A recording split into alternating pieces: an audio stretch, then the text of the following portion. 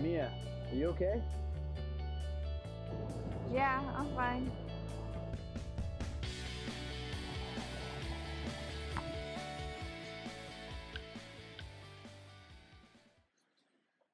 Mia, I got a call from the college that's recruiting you to play soccer.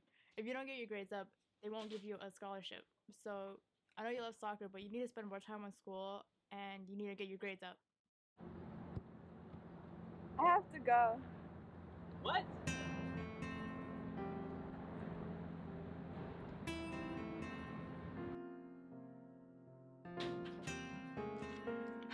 Oh my God.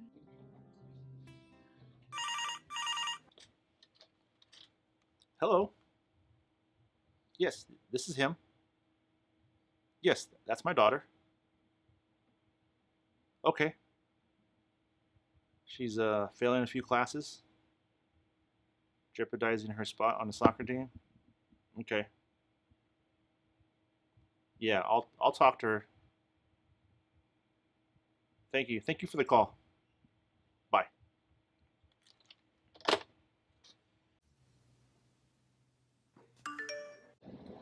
We need to talk.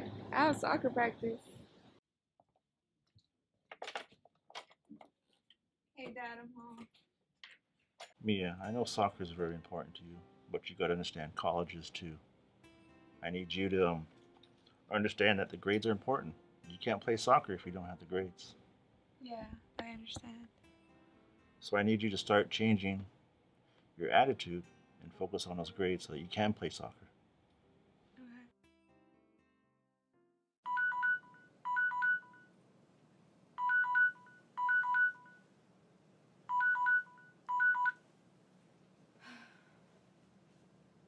I have to get ready for school now.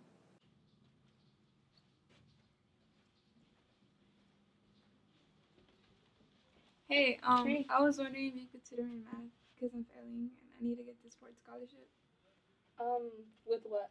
with geometry. Alright, yeah. You need help with homework or? Yeah, Alright. like, can you come today? Your house? Yeah. Yeah, I'll be there. Okay, thanks.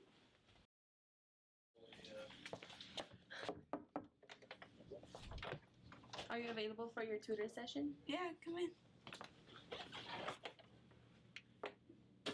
Okay, so what do you need help on? I need help on writing a negation statement and the inverse of a conditional statement. Okay, so the inverse of a conditional statement is the negation of both the hypothesis and the conclusion.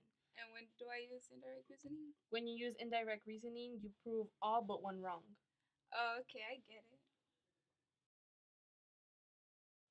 Great work, Mia. Yes, finally.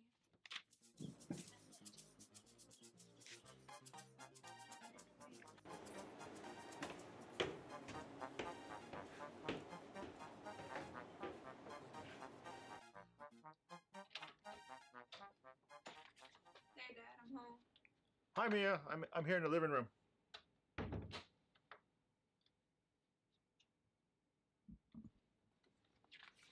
I got my test back today.